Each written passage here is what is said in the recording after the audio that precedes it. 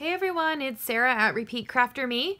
I'm going to show you real quick how to make some fun embellishments and customization on this school bus blanket. I'm using Bernat Blanket Yarn, so it's so soft and plush, and I'm using the corner to corner method, but I'm still able to do some surface slip stitching. So at the top I wrote out school with a little heart. I know it's kind of hard to see on this blanket because it's so big and I can't get it in the camera view all at once, but I'll take lots of photos.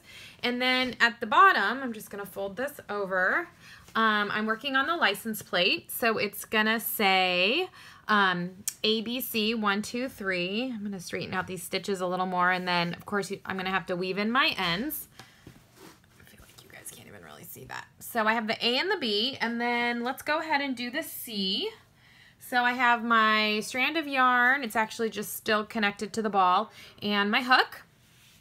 And I'm going to, I'm going to start up here, kind of winging it. I'm not like tracing it or anything. And then I'm going to just take my yarn from the back side and I'm going to hook it in. And then we are going to slip stitch to make our C. So just make these surface slip stitches, just working in between. Let's see if we can get this. Let's get in between a stitch over here. Nope, let's start over. It's just, this is always kind of a work in progress here. Okay, this should be better. This should be much better.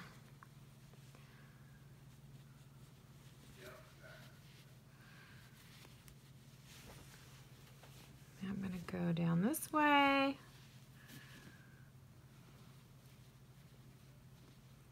Just going to kind of work between all the stitches, shifting my body around so it's easier to do this.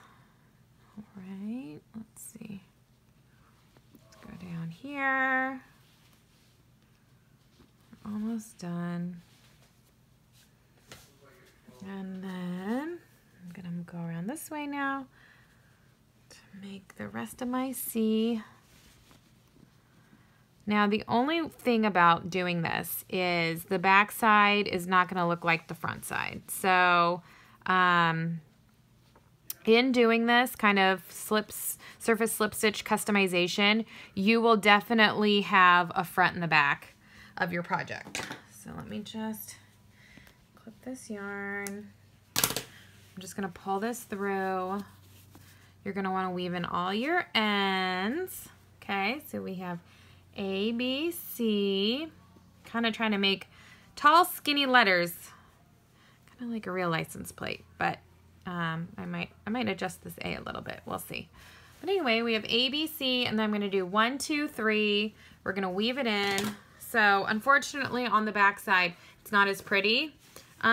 You do get a line, but it's going to be opposite. So it's actually going to be backwards ABC, which isn't going to really help. But anyway, you can decide to do this or not. You could also stitch on a separate panel, cover that up, or stitch on a separate panel in front, or you could leave it blank. You don't have to do this at all. But kind of thought it would add a little cuteness to the project. Hope you enjoy.